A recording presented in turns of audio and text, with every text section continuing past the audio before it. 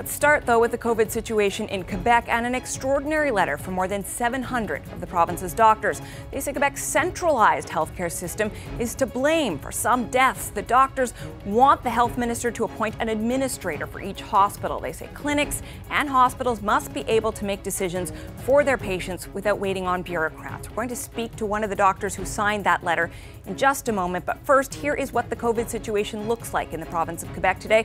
The province recorded 1,030 new cases and 25 more deaths. More than 500 people are in hospital. To add to the challenging situation, some Quebec healthcare facilities have been targeted in a cyber attack. Quebec's health minister did not say how many hospitals or clinics were affected, but he says computer systems were shut down to protect data. Now to the doctors breaking their silence and calling for changes in how Quebec's healthcare system is managed. Dr. Simon-Pierre Landry is one of the more than 700 physicians who signed that letter. He is a family and emergency room doctor in Mont-Tremblant, Quebec. Welcome to the program, Dr. Landry.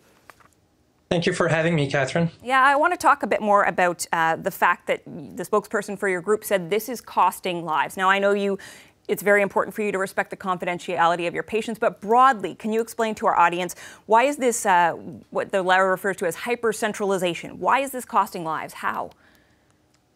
Well, I think some deaths were avoidable for sure. Let's take a look at the long-term care facility, which were the hardest hit during the first wave. Basically, you had a situation where you had for days employees not showing up, and management was not even aware because management was like 200 kilometers away from those facilities at times. So the government obviously noticed that, and now they want to have some administrators in those long-term care facilities to avoid having that again, having employees not showing up and patients being lying around with no supervision. And in order to do that, you need a manager. You need to have somebody in charge who can take decisions and quick decisions. And for that, you need to decentralize the system.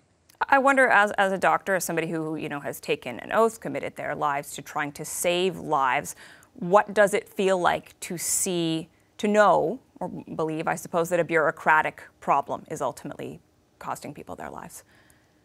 It's so frustrating because sometimes the problems are very easily resolved. You know, we're talking about having walls between green zones and red zones to make sure that COVID patients are in one area of an emergency room and the non-COVID patients are in another area of the emergency room. So these are very simple things. But if you have no one in charge, if you have no one that can actually say, I want a wall built there, that wall won't be built. And this is causing a lot of frustrations because we're losing time and sometimes even lives because we can't get things done. These are not, very complex things to do. We're not asking for the moon. We're not asking for millions of dollars. We're just asking basically to have some power that is centralized in Quebec City and in regional organizations be devolved basically to the hospitals and to the long-term care facilities and to the clinics so that they can make quick decisions in order to save lives.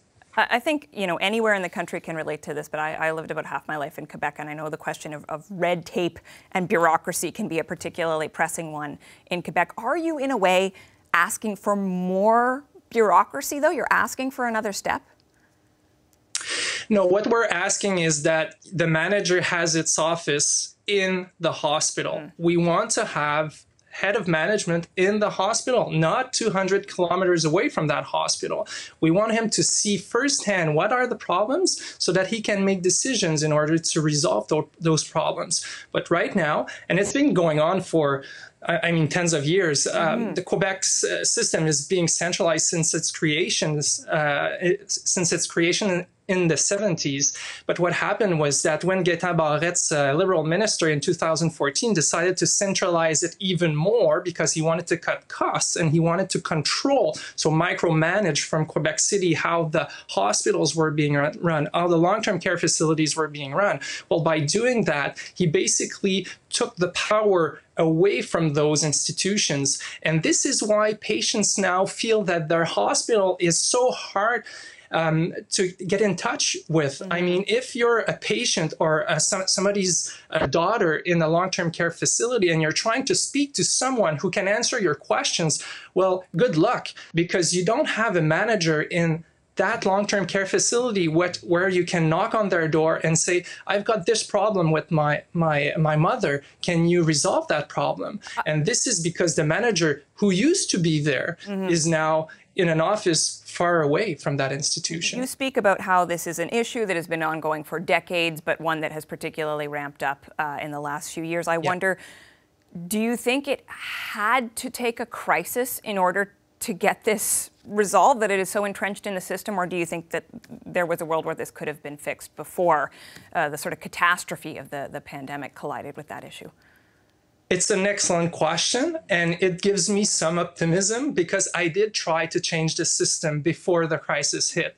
I even was a consultant for one of the former Minister of Health. Oh, really? But the problem is that the bureaucracy is so entrenched in their ways that if you want to change it, you need to have a crisis. And this is the perfect moment. Everyone is noticing the problems even more. They used to be there, but now they are saying, well, this got to change. So this is the perfect time to get some of the changes that are needed, basically, for our health system. Okay, so let's talk about those changes. Quebec Health Minister Christian Dubé was asked about this today. He said he's open to making changes, but it has to come with local accountability. Do you think that that is a reasonable response? I think he's aware of the problems. He's very in tune with decentralization. I think he really wants it to happen, but the problem is the administration in front of him. And by administration, I'm talking about the hierarchy in Quebec City, so the bureaucrats, but also the regional organizations that take care of healthcare right now.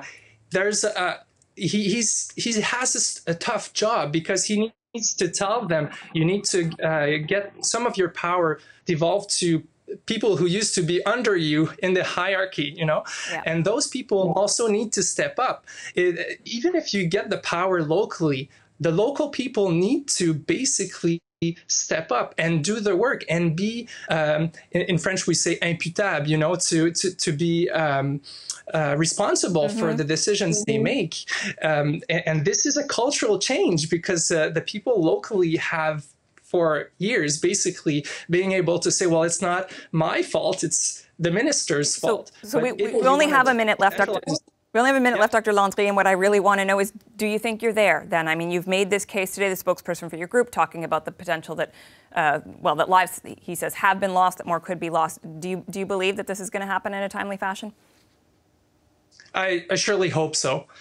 I think people are just getting to understand the situation better, and this conclusion is in front of their eyes. Yeah. Okay. Well, listen, we appreciate you taking the time to talk to us about it today, and we wish you and your colleagues all the best as you try to manage in these incredible times. Thank you.